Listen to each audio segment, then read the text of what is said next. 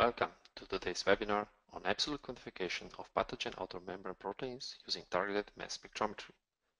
My name is Matthias Roenig, and today I have a pleasure of introducing our guest speaker, Dr. Alexander Schmidt, who is a group leader in the Biozentrum at the University of Basel, Switzerland. Dr. Schmidt graduated from the University of Erlangen-Nuremberg in 2001 and received his PhD in biochemistry in 2006, working at the Max Planck Institute of Biochemistry. After his PhD, he joined the group of Rudi Ebersold at ETH Zurich as a postdoc and developed sensitive targeted mass spectrometric approaches for biomarker discovery and absolute quantification of proteins and their modifications. Since December 2009, he is heading the Proteomics core facility of the Biozentrum at the University of Basel and continuing to develop new quantitative mass spectrometric methods for cell and systems biology applications with a focus on cell signaling and microbiology research. Today, Alex will present his work on understanding membrane protein dynamics on surfaces of pathogens to discover possible antibiotic uptake routes. In his core facility, Alex employs Biognosys targeted proteomics platform centered around SpectroDive software, and we are interested to hear how Biognosys Solutions has helped him with his research. After the presentation, we will have time to discuss some questions. Please type your questions in the question box on your right-hand side. Like any other webinar presented by Biognosys, this webinar will be recorded and sent to all participants afterwards. If you want to know more about the workflow offered by Biognosys or have questions that were not addressed in the webinar, please contact us at support@biognosys.ch. Alex, the floor is now yours. Yes. All right. So thanks for the invitation and introduction. Yeah, I will tell you today about this absolute quantification of, let me check this, okay, of outer membrane proteins in targeted mass spectrometry. Yes, that's good. Okay, so I'll give you an overview. I will introduce a bit what we are doing at our Proteomics core facility, what are the main projects just briefly, and that we have a lot of small-scale target analysis, but we also have an increasing amount of large-scale SRM projects, so target MS projects, and one of them is the absolute quantification of outer membrane proteins in bacteria, and I will show briefly how we started with that, how we developed the assays. So we developed an automatic workflow for this, and an application to Pseudomonas aeruginosa. We also have, I also will show an outlook. We made some tests to improve the sensitivity, and also since we have a new Q-exactive HF, we're also running some PRM measurements and also some HRM or SWAF measurements. And this looks also very promising, and I will show some brief results of this. Okay, so first the introduction to our facility. So basically we are 6 people. So the facility is currently co-headed by myself and Paul. Paul is retiring next year, and then I will take over. So that's why we have in the moment a shared directorship. We have Emmanuel, Tom, who just joined, Eric, who is responsible for the IT, and also Zed, who is taking care of samples and mass specs.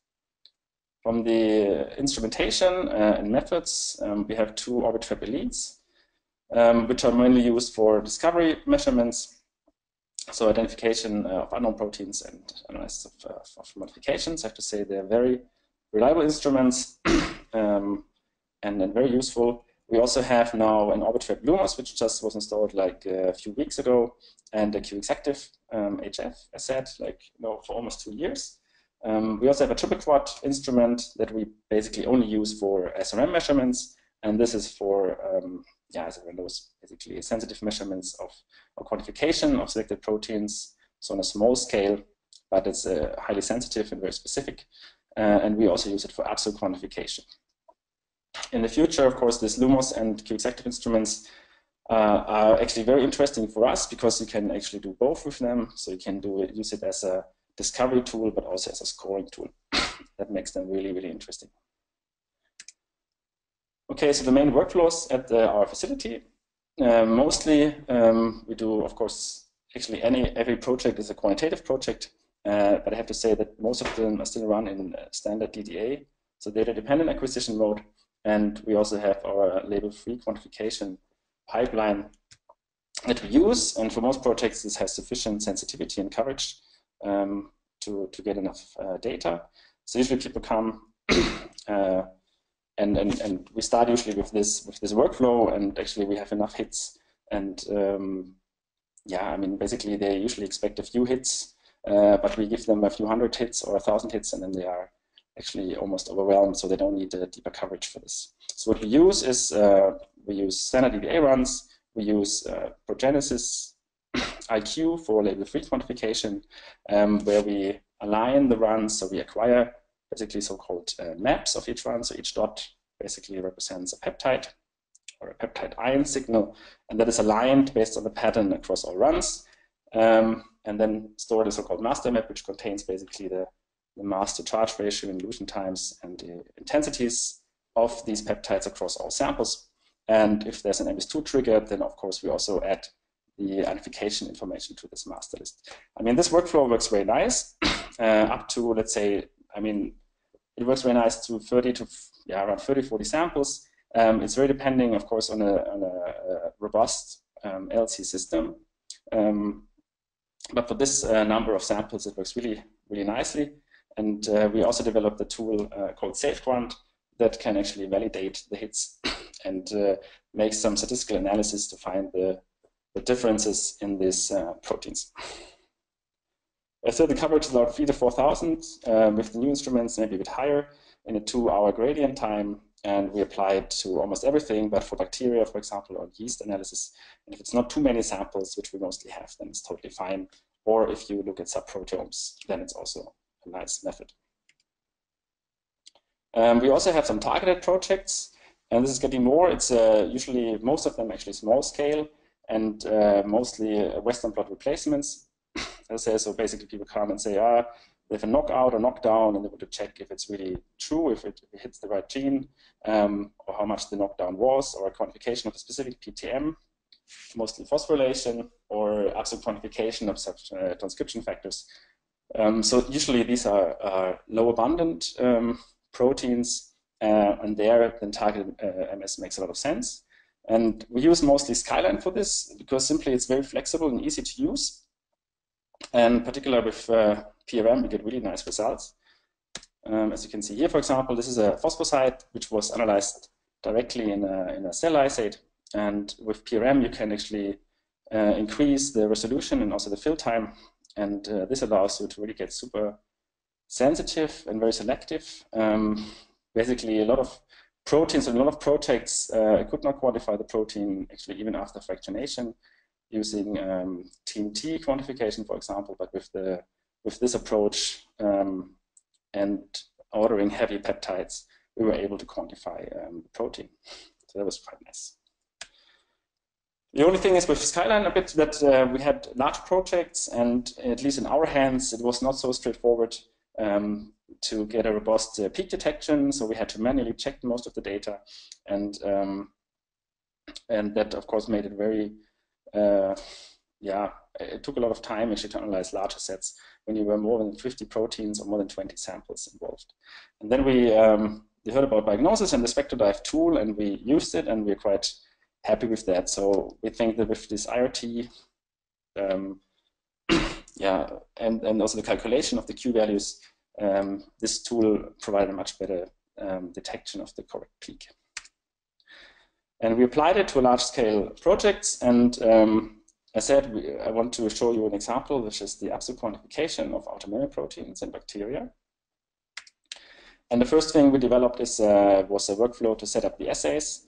So in Skyline, for example, you can just give it the protein sequence, and it will make everything automatically. In SpectroDive, there's a bit more work involved to set up the assays, which is totally fine because these are usually used for larger scale projects.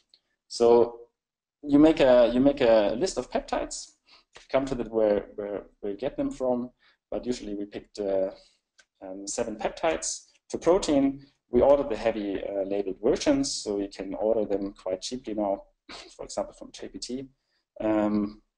So it's no problem to order 7 peptides. They are not purified, so they basically also contain still the truncated versions, but this, for the final analysis, this is not a problem. So we have these peptide mixtures, we add the IRT standard peptides, and then we run the samples on a QXactive. You can run them in DDA mode. We also use directed LC-MS mode, which means that we give the instrument a list of precursors, which is the full length, which are the masses of the full length peptides, and then we specifically trigger MS2 scans for those precursor ions. So this increases actually the coverage of the MS2, of the synthesized peptides. And then we run this, we analyze this by MaxQuant. The analysis is done automatically with MaxQuant, which provides precursor intensities and also fragment intensities, which are then used in an in-house tool, which was done by Eric, to come up with panels for SpectroDive, which can be directly loaded into the software and used for SMM measurements. So I want to stress one point actually for this target analysis, which is the selection of the proteotypic peptide, which are used to quantify the protein. In our hands, it makes a huge difference, and I think there's not enough efforts put in which peptides to choose for protein. So the basic thing is that if you do an LC-MS analysis, you don't find the whole sequence, but rather part of the sequence. This might be due to modifications or miscleavages. And from these, what you find, of course, you want to select the most intense peptide ions. So it has to be easily detectable by MS, suitable for quantification, means no methionines, for example, no glutamine at the end terminus, and full triptych. The sequence should be unique to one protein, and we also found, or other people also found, that some cleavage sites are not so well cleaved by trypsin, and they should be avoided.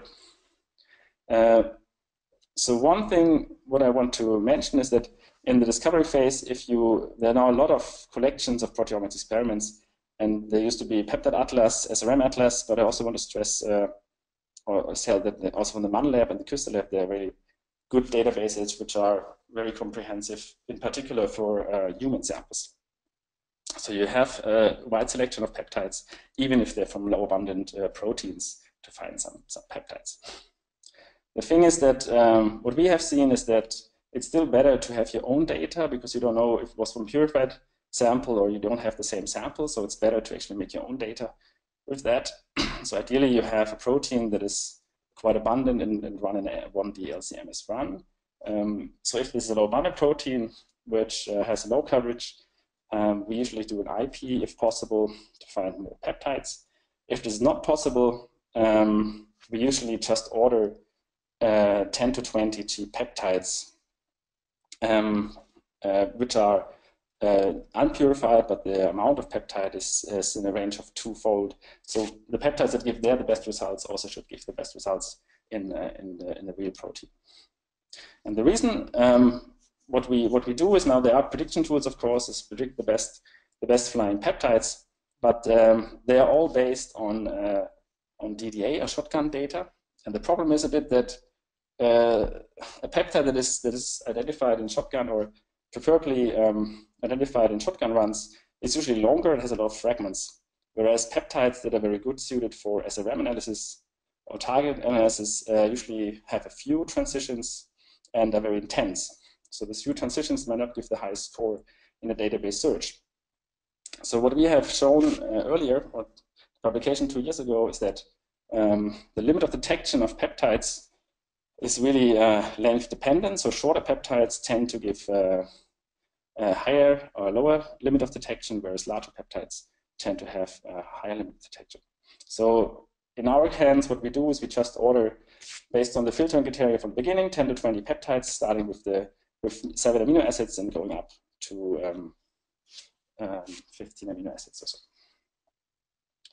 Then the next thing is, of course, we have to select the best transitions and the best peptides from these, from any source. And normally what is done is the precursor ion is taken, but this does not reflect usually the fragment ion intensities. So we developed a tool that can actually translate or make use of the precursor intensities and the fragment intensities to make the peptides comparable for one given protein. This works as follows. So we do a DDA LC-MS analysis. and let's say we have two different peptides from the same protein. You would look at the NSMS identification that both identified, and they roughly show the same fragment intensities. Now the problem in this DDA run is that the triggering of the MS2 is not always at the apex, but it's rather at the beginning in most cases. So in this case, on the left hand, so this peptide shows a much higher intensity, but the MS2 is triggered at the beginning, whereas in the second one it's triggered at the apex. So of course, if the MS2 would be triggered at the apex, the intensity of the fragments would also increase. So, and we have a tool, or this tool, what it does is basically takes the information from maxquant, meaning the intensity of the fragments, or the assigned fragments, the intensity of the peak, precursor ion peak, and the intensity at the point of triggering the MS2. And if you have that, you can actually translate or recalculate the intensities of the fragments and make them comparable, that they're all basically based on the apex, and make the peptide fragments, the transitions comparable for one protein. So what this tool does, if we give them this, we make this DDA run, including the IRT peptides, it does this IRT time calculation. It goes to check if the times are, if the elution was nice. Then it ranks the peptides based on the highest transition for a given protein. And then we can select the best transitions in proteins from this. And it does this actually for all proteins that are actually identified in the sample. And then it makes a list a list with all the information required to make this panel in SpectroDive. So this list can be directly imported into SpectroDive. Also, what it also does is that in most of the cases, in many cases, we actually have only heavy peptides. It also calculates the masses of the light corresponding light peptides, because the fragment ratios are the same and the retention time is the same, so it's easy to calculate the missing values. So we get a complete panel from this tool. Okay, then we have the application to Pseudomonas samples. So this is a huge consortium actually, and a huge project. I like the name actually. It's called New Drugs for Bad Bugs. So basically, it's been known that these antibiotics at some point will reach a limit and no longer be useful in the future. So there's a strong need to develop new antibiotics, and this is a really large project involving like 18 academic groups, 4 big pharma companies, and also 3 biotech companies. And one working package is the proteomics, and the basic principle of this is for the proteomics is to study the outer membrane composition. And why is this important? So the Pseudomonas, if you grow them in the standard screening conditions, I mean, some outer membrane proteins are expressed, and the same is true for in vivo. But if you treat them with antibiotic, if you make this in vitro data, or if you grow them on a plate, they die, but in vivo, they live happily and don't die from the same antibiotic. So the reason is that there's a different outer membrane protein composition, or different outer membrane proteins are expressed that prevent the antibiotic to enter the bacteria and kill it. So that's why, of course, it's important to see, okay, what is the difference in the surface proteome of these bacteria? And there are a few acute infection models, which is the septicemia model, which is done by or provided by Basel Pharmaceutica. It's a simple model for a late-stage infection. So basically, the bacteria is just injected in a certain part of the mice, and then the blood is taken as a source. We have also intranasal lung infection, which mimics more the healthy human. So basically, bacteria actually are injected or provided by inhaling the bacteria. And then there's another model which is called the interbronchial instillation. This is it's a very deep infection, and the bacteria really directly transported into the lung and can happily grow there because they're also covered and protected from the immune system. So to make the first samples, we used this the septicemia model from Basilea. And the first thing what was done was the mice were not infected by normal Pseudomonas, but with Pseudomonas that express GFP, which makes it much easier to, later on to separate them from the the mouse or rat cells. So we had 24 hours of infection, and then basically the bacteria were collected and then sorted by flow cytometry. And you can see actually that this works really nicely. I mean, it's also done by the Booman group, which is actually taking care of this project.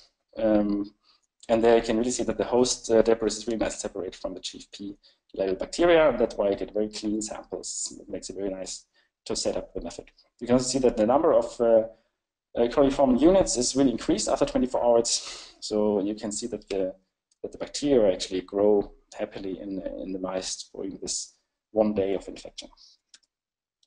The one experiment, so the first experiment that was done was actually done by Christian Schleberger, which has now left actually the Biozentrum, but who initially pushed this project. And so Timo, he has also left and was working in the facility, the Proteomics facility. And they made this screen where they just compared basically this in vivo bacteria with the same bacteria strain grown in MHB media. And you can see that the simple porins, which make up most of the outer membrane protein mass, are actually not changed or altered between these two conditions, but that gated porins, which are mainly responsible for ion uptake and efflux pumps, are actually highly upregulated in the in vivo sample. So based on this, Dirk actually considered 3 sub-projects, and one project, which is hosted by Pamela, is the Trojan horse antibiotics, which are actually based on this ion uptake. So these are basically antibiotics which are covered siderophore-like molecules. Siderophore source are molecules that are actually secreted by the bacteria and have a very high affinity for iron. So iron is very scarce for the bacteria and highly required. So there's a strong fight for iron. And they have these molecules that they send out into the environment to pick up iron, and they have receptors that pick up the siderophores and take the iron. So basically the idea is that you couple an antibiotic to this siderophore-like molecules, and then you trigger an active uptake by Pseudomonas to really be sure that the antibiotic enters the bacteria.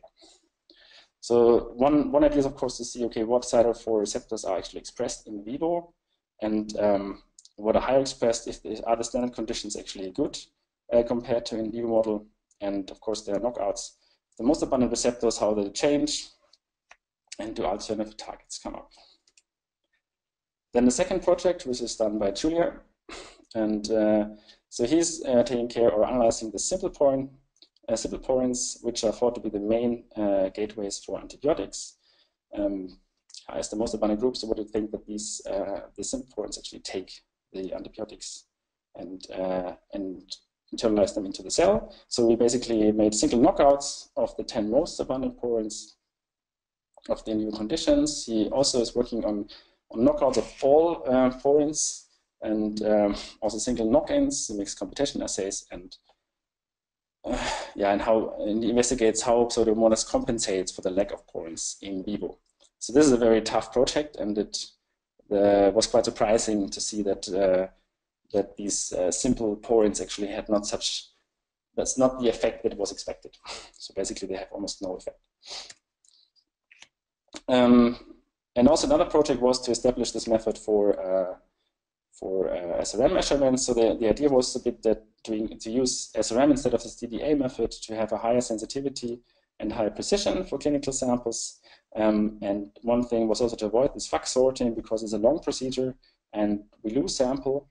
And of course, we cannot, in human samples or from human patient samples, you will not have fluorescent bacteria. So it's important to avoid this FAC sorting and try to find a method that can be used for also human samples.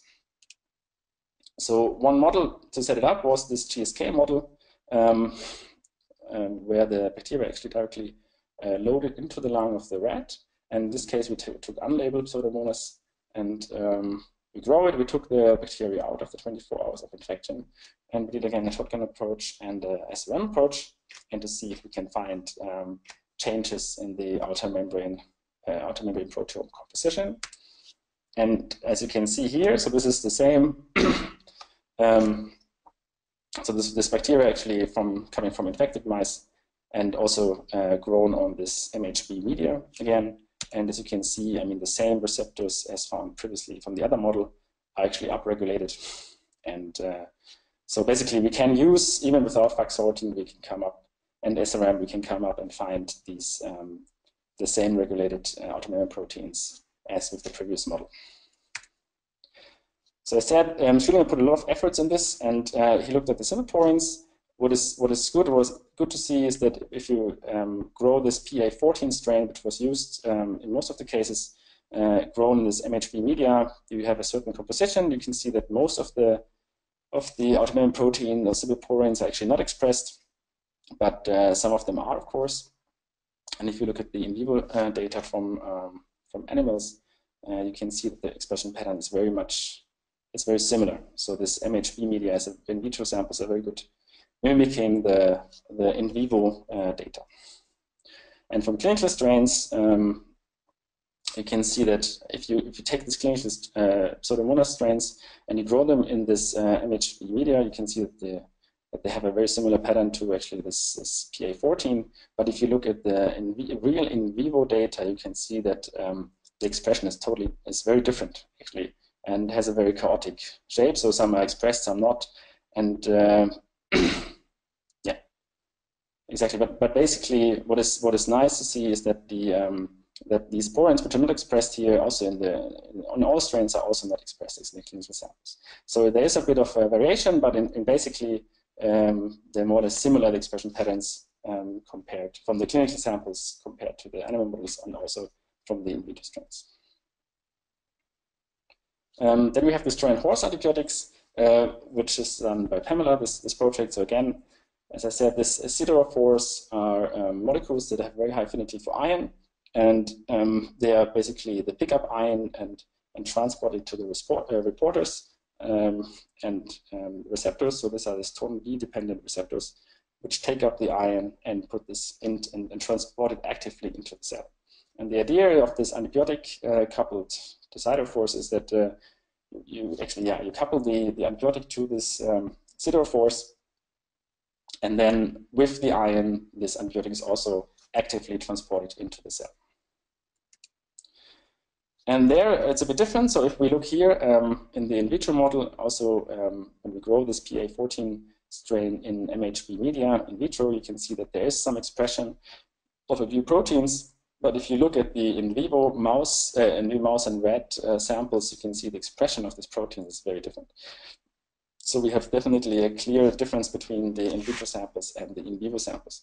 And the same is true for the clinical strains. So if you look at the clinical strains, then you grow them in vitro, you can see that there's some expression, but it's highly variable. And if you look at the patient samples, it's very different to the in vitro samples. So there's clearly there's clearly a need for a better media to grow it. And this is particularly interesting because, for example, there have been already some Trojan horse antibiotics developed, which actually use this total B-dependent receptors PUA, PUD, and PRA. And you can see in the in vitro samples, they're basically expressed quite well across all strains. But if you look in the in vivo sample, I mean, for example, this PUA, we're not able to detect it actually across all samples. So this is not expressed, and therefore, I mean, this antibiotic will not be so useful in the in vivo data, in vivo conditions. And it's just to show that we get a nice signal, and we can really nicely quantify, for example, this PRA protein. So you can see we get a really nice signal, and we can, if it's absent, we're quite sure that this protein is quite lowly expressed. And also, of course, then the question is, I mean, is there a better media? I mean, this MHB media is just used to grow this Pseudomonas. It's not particularly optimized for in vivo conditions. And what Pam found is that this M9 succinate media, which is a minimal medium which contains just salts, mimics best actually the in vivo conditions. And this would be very interesting, I guess, to use and optimize some Trojan horse antibiotics. Okay, so an outlook, just a few things that we did. One was we actually started like a few months ago with DMSO, adding this to the LC buffer. I mean, we also, there was a paper from the Crystal Lab in 2013. I mean, looked quite interesting because it increased the sensitivity for and the coverage in DDA-based approaches. And we tried it out, but we had some troubles with polymers or signals that actually came after 2 weeks, and it was really difficult to get rid of them again. And so we basically skipped it. And then I talked to somebody at the ASMS, and he said that in his hands it works fine, and they used exactly the same solvents as he used. And we start with our Vantage on the triple quad, and I have to say now for a few months we use it, and it really works nicely. So we don't see this polymers anymore. And as you can also see, this is really an easy way to increase the sensitivity of your machine. I mean, we have a standard approach, 5 femtomole of BSA, to test the sensitivity of the machine. And so we have a lot of injections, actually, and we know roughly what is a good result and not. So on the left side, you see one of the best runs that we had before using the MSO. So we picked 2 good peptides and 1 peptide that was hardly visible. And if we add the MSO, you can see that the sensitivity actually increased 2 to 3-fold for the high abundant ones, and here is actually more than 10-fold for this low abundant peptide. So it's actually really nice. We are still reluctant to actually use it also for the elite and on the Q executive, because the DMSO actually nothing binds anymore to the column, and it has been, I mean, Thermo said that basically in the crystal lab where they use it, they have to clean the Q executive, for example, every month. And since we already have some troubles with cleaning the instrument, we do not want to make actually the cleaning more often. So we actually will now just keep it for the triple quad instrument. Still, we use the Q executive now for PRM measurements, and as you can see, there's one peptide from this TOMB pyridine receptor, and you can see in vitro data. It's very nice, of course, and very clean samples. If you have in vivo, so from human patient samples, you can see the signal is really low. So the question is, if it's expressed or not, is a bit difficult because there's so much noise in the data when we use the low resolution triple quad instrument. But if we now use PRM method, which has a much higher resolution, we can, of course, there's really almost no noise in the data, and so it's actually 1,000 times lower. We still have to see if it translates also into in the real abundance, or if there's another threshold.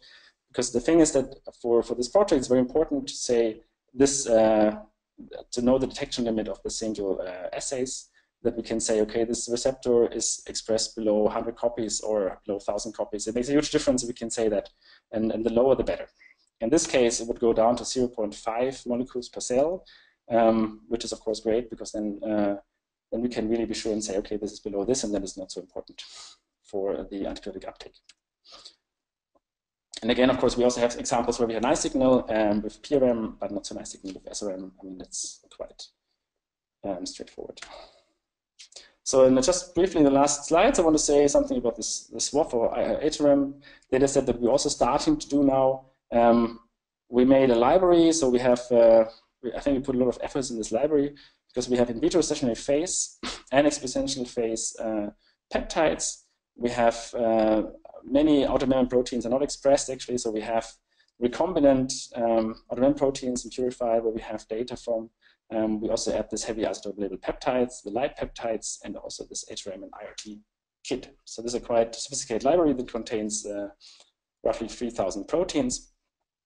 And as you can see, if we do in the vitro sample, we almost, and we do a SWOF analysis, actually we almost found all of them, 2,700 proteins, but even in the in vivo samples, even with low number of cells, we still find almost, I mean, more than 1,000 proteins from Pseudomonas. So there's certainly in the samples much more information that we can actually exploit when using the SWOF analysis. And it's of course also clear that if you do SRM and SWOF, I mean, they show the same results in many cases. But overall, I mean, at least so far, we can say that SRM is actually more sensitive than SWOF. And I guess in the future, we will do a SWOF analysis, and then from the peptides that are tricky to find or are not covered, actually, we'll do another PRM or SRM analysis. Okay, so in the conclusion, I mean, I hope we could show you that we found or established a workflow that enables the quantification of outer membrane proteins from Pseudomonas, I mean, from different sources, also including human samples, which was really tricky. we can also use this or adapt this workflow for other bacteria and diseases. It allows the production of a large number of samples in a screening fashion. I also think the setup of the workflow is quite automated, and it's easy to set it up for other samples. As to the results, I mean, what Julian showed is that there's no modulation of simple porins on different conditions. So basically, this means that the role of simple porins for antibiotic translocation is rather small. Very interesting are the strongly dependent receptors, which are in comparison very highly strongly depending on the environment. And I think it's good. Pamela showed also some nice work that sheds a bit more light into when these receptors are expressed, and we can find or define a good media to actually make further work on this. Outlook, I mean, we have the DMSO, the PRM, and the SWOF in the pipeline, which are now used, and we will actually put a lot of work in it to get this going. I have to say this SpectroDive and SpectroNow software are really essential for this, so they're really easy to use and very helpful to analyze this data fast, particularly for larger scale projects. And to acknowledge, I mean, most of the work that has been done, particularly for this, I mean, all of the sample preparation, animal models is done by the Buhmann lab, by Dirk, set up by Dirk. Christian, as said, was driving the project, but he left now, and Pam and Julien did a lot of work as well on this project. I also want to thank them actually for a nice collaboration. It's a very interesting project. Also the Proteomics core facility. So this is a bit older picture.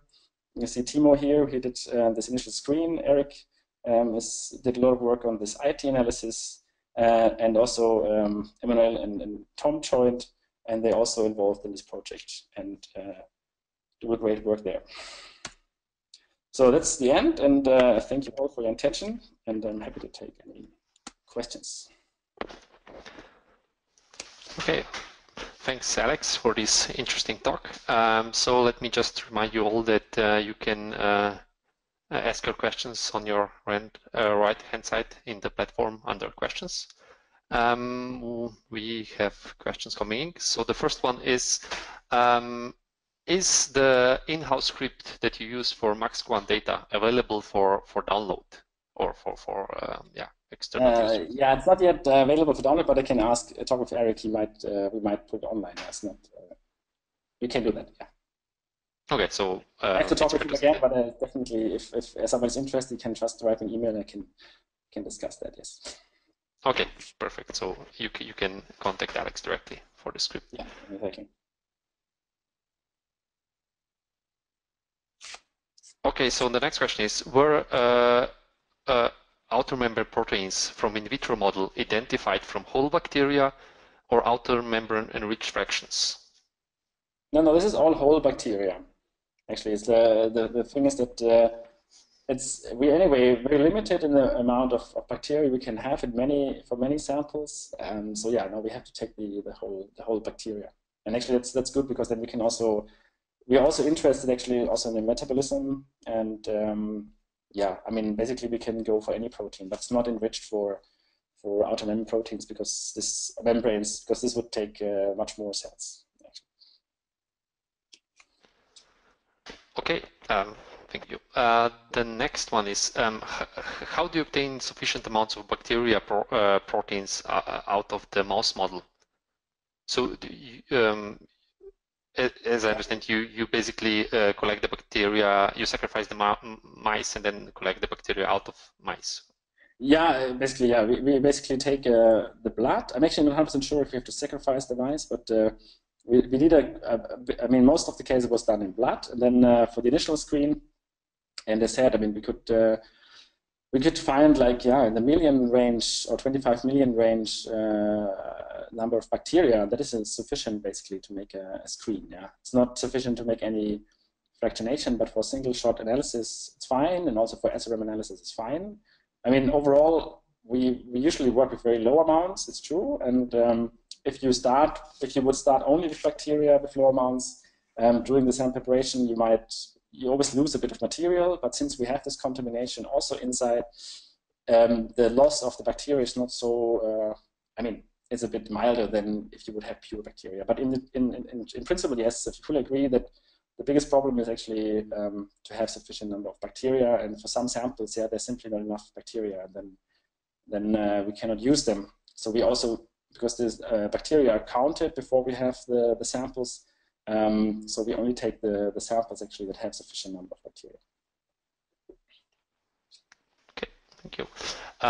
Next question is, you in the last couple of slides we saw that you already tried some other approaches, so not just SRM but also PRM and especially SWAF.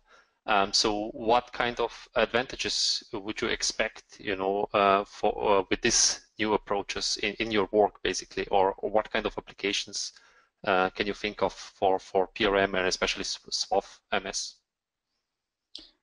Yeah, I mean, with PRM, as I said, I mean, the one important thing is that it's also important to show that the protein is absent from a cell, which is always a bit difficult when you cannot be 100% sure. But if you know the detection limit of your assay, you can say how low down. I mean, what you expect, which I mean, the protein is below a certain level. And of course, with PRM, it seems that this level is lower than for SRM, so we can say this protein is below 10 copies or so, and then it plays only a minor role in antibiotic uptake, for example. So this is very useful for us, and I think PRM is providing them more information. SWAF is something that, I mean, Dirk is also very interested in the metabolism of these bacteria, and of course with SRM and PRM, you're a bit limited in the number of proteins that you can monitor, and yeah, it's clear that with SWAF, I mean, you get maybe not so deep, but you get a much broader picture of the protein of this bacteria, and then of course, yeah, I mean, metabolic enzymes, they are quite abundant, and ribosome proteins. So you get, I mean, with SWAF, we expect to get a bit more information about the metabolism of the bacteria, which we otherwise would have to add new proteins to the SRM assays, and at some point you will be limited by the number of assays you can do. Yep. Okay, thank you. Next question. When you perform stable isotope labeling to analyze bacterial proteins, did you observe any problems with the incorporation of heavy-labeled lysine or arginine? And then the comment is, maybe labeling problems are the reason for using a label-free analysis as a standard for bacteria. Okay, so we don't use actually any isotope labeling in the bacteria. So we always do, I mean, for the discovery screens, it was done label-free, so that we don't do any isotope labeling. And for the SRM measurements, but also the SWAF measurements for these proteins that we're interested in, we added synthetic heavy labeled peptides. So there, we always measure basically the endogenous protein. So there was no labeling of the endogenous proteins was done, no peptides was done. So it's only the reference, the heavy reference was spiked in. So we don't have any labeling actually. So yeah. Okay. One question. I think that's from my side actually. I think what you showed extremely interesting is the difference in media that can influence the proteome expression, and that's, I think, hugely important for research work in this field. So did you investigate any further what are the reasons different media influences the bacteria differently, basically? Why this M9 media, why is it different than the other medias? Yeah, I mean, basically yeah, I mean, I think the thing is a bit that from the media, it depends a bit what you provide. If you provide, like, let's say this M9 media, which is minimal, as a minimal media, I mean, the bacteria have to synthesize a lot of molecules which are required, like amino acids and other molecules that are essential by themselves, which basically slows the growth of these bacteria, and then they have these uptake transporters, for example, are not so important. Whereas if you have, let's say, a full media where basically amino acids are provided, I mean, the bacteria will have much less molecules, for example, that synthesize the amino acids, but rather put more efforts in the transporters to take up most of them to grow faster. And that, of course, you will see in the outer membrane composition changes. So yeah, it depends a bit what you have, and then the bugs are very quick to adapt to the perfect. So basically, they want to grow in the fastest fashion, and they just adapt the proteome in a way that they can grow fastest. Okay, And that can thank be you. method. Thank you. Then with this question, oh, sorry. Yeah, so there is a question actually for diagnosis.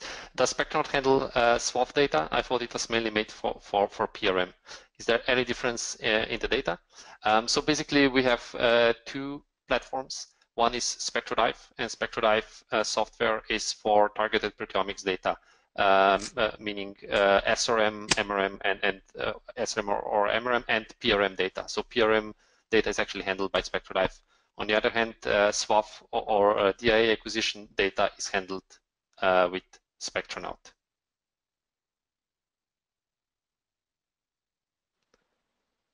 And of course, if you have any additional questions on this, just contact us at support@biognosis.ch. Okay, then let's take the last question for Alex. How do you deal with high mutation frequency from bacteria to ensure that peptides are selected for SRM are conserved across experiments? Yeah, that's a good question. I mean, we thought about this. So there's apparently like a core proteome, which is our genes pool that is quite consistent, but a quarter of these, I mean, in Pseudomonas at least, a quarter of the genes are actually variable between the different strains and yeah, I mean, strains. And this is something that we have to look at. We didn't do anything yet with this, but eventually we have to make, yeah, to investigate this further. I think the data is out there and actually add the yeah, these additional genes to the data set. Yes, this we have to do. I mean, we'd probably start with a SWOF library, which is a bit easier, and try to see if we can find it. And but yeah, but it's a good point. This is definitely something we have to look into. Okay, thank you. Then I would really like to close this session with this last question. I would like to thank you, Alex, for this great presentation. In case of any questions from the audience, please don't hesitate to contact us or Alex. So I wish you all then a nice day and goodbye. Thank you. Bye-bye. Bye.